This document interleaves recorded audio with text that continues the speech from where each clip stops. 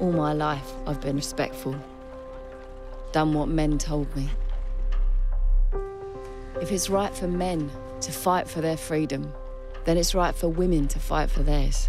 What I loved about Maud when I read her is her ability to stand up for what she believes in. What would the vote mean to you, Mrs. Watts? The thought that this life, that there's another way of living this life.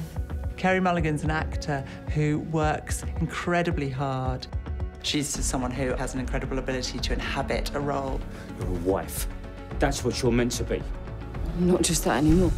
Carey Mulligan is one of my favorite people in the world, but also she's just a beautiful, beautiful actress. Your mother's name is Maud Watts.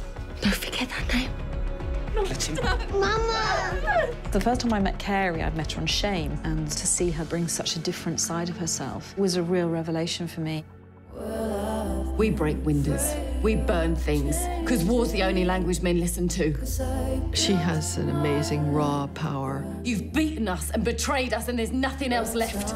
She doesn't have to even open her mouth. But when she speaks, her spirit shines. You might lose your life before this is over. I'm getting older too. We will win. I take my love, take it down.